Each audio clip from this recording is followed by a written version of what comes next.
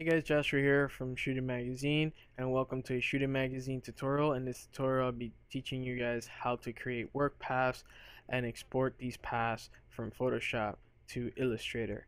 So in this case, I'll be showing you guys how to do this with a logo that was sent to me by a friend of mine who has a clothing line here in the Bronx, New York, basically here in New York, trying to spread around. And this is a file that he would usually send to his shirt printing guy. So the guy would try to screen this and it would come out to have jagged edges. I would zoom in for you and you would see the jagged edges that I'm talking about. So here on the circle you can see jagged edges, here on the F you can see jagged edges. Just think of this jagged edges all over the place, and it's very bad because those are just pixels. And thing is, your design will always come out very bad when you try to screen print it, and it doesn't come out all that great. So you would want a vectorized file. So what we're going to do is we're going to create paths so we could pass it down to Illustrator and create a vectorized version of this logo. So let's get started.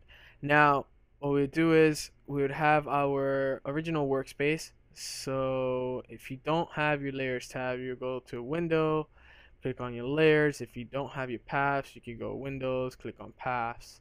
Those are the two windows that we're going to use, our layers and our paths window. So as you can see, I have my layers tab and my paths tab right here on the right. So we're going to choose an object. So I'm going to use Freshmen first, and then we're going to click our magic wand tool by clicking W. So the magic wand, of course, is a selection tool, and we're gonna start selecting. So I'm gonna select the F. In this case it's separate for me, but usually if your object is rasterized or it's flat image or it's a converted smart object, it will select all of it. So if it does this to you too as well, just hold your shift button while you're about to click to your next object and it will have a plus symbol under the magic wand tool. So we click our next objects, and if the H and the M or anything is together like this, once you click it, as you can see, it will do a dual selection because they're connected basically, and then finish it off. Now we have our selection of desire that we want to make paths for, and we go to our paths tab and go down to this little circle here with anchor points, and we're going to create a work path. So that's our make work path from selection tool. So we have our work path here, as you can see, is the same shape as Freshmen, and if you zoom in a little bit you will see like this minimal outline right there, and that means that it traced and made work paths for your object. So let's zoom out again, and now we're going to just double click on our work paths and rename this to the name of the object or the text. So if you have an object that's a circle, your name is circle 1 or circle 2, whatever name you desire, just to be organized. So I'm naming this Freshman, and we're going to do the same thing with the other layers like league. So make sure your magic wand tool is selected and do the same thing. And go to path. Make sure you're unhighlighted from your previous work path, so just click out to the box, and then we will create a work path for this as well. So then we'll double click it and rename this. Make sure you unclick it before you go to your layers so you won't forget, and do the same thing with FML. So now we'll go into paths, create a path for that, and type in FML, click OK, and then we'll take our ellipse object or circle object and we're gonna select that too with our magic wand tool. We're gonna click out so it won't be highlighted, and we'll hit our make work path again. Then I'm just gonna call this FML rim. Click OK. The importance of this you will see in just a little bit for naming your objects. So that's pretty much it. That's all you have to do in this part of the Photoshop thing with your work paths. That's how you create work paths. Now to export them, we just click File, click Export, or go to Export and hit Pass to Illustrator.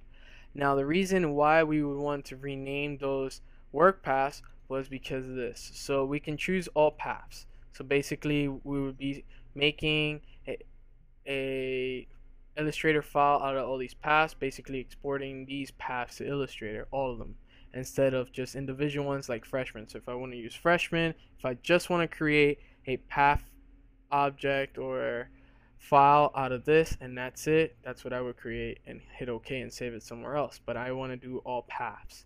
So we click OK and we're just going to save it on desktop. So I'm just going to replace this here. And that's it, we're done. It won't really show anything. That's it, that's a fast process. Now we would open up Illustrator and we're going to click open and we're going to open up our FML. This is going to be checked and artwork bounding box is going to be unchecked. So let's just uncheck unlegacy artboard, uncheck crop areas or area, and then just check artwork bounding box. So click OK. So as you can see, it's a really zoomed in project, so we're just going to zoom out here. So just Command 0, Control 0, or Command minus to go back. So you can see when I hover over, you're going to see like these blue outlines and stuff like that. Those are our paths, actually, from our previous project. So you can see on your layers, you could rename it. So I'm just going to rename it to FML logo. And this is where our paths are. So you're wondering why is there not a lot of things here and it's just one object. Well, that's where the magic is all about. You're gonna hit this little arrow here, it would drop down and you can see all your individual paths all in one layer.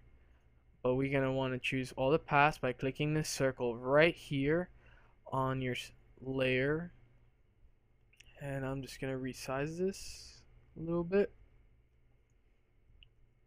Just move it, center it real fast, and done. So once we click that little circle right there, we're basically selecting all the paths that were created, or you might as well say anchor points that were created from your Photoshop file. So, but you can also click separately on the other circles, but we want all of them. Now you're wondering, how do we get the black and how do we color in? So basically we'll go to our color tool here, our fill tool and stroke tool here on the left side, and you will see that it has no fill, so we're going to just click color and we're going to double click this and give it a fill. We're going to give it black, of course, and voila, that's it. But you're wondering, where's my FML and why is it not white? Why is it all black? You're wondering, why is the R not complete and there's no white in between? Well, that's the thing about the paths. It will, with some fonts or some objects, it won't detect that. It would detect it, but it will basically color all those things in if you select everything else, if you don't see that. Now, to eliminate those things, we're just going to do this. We are going to look for these paths. We're going to look for all these paths on our layers. So basically, as you can see, I already selected the circle. So by hovering, you just click it and you'll see that it's highlighted here in your layers path. So we're just going to change the fill to that. Make sure that your fill is that color. I'm going to change the fill to white.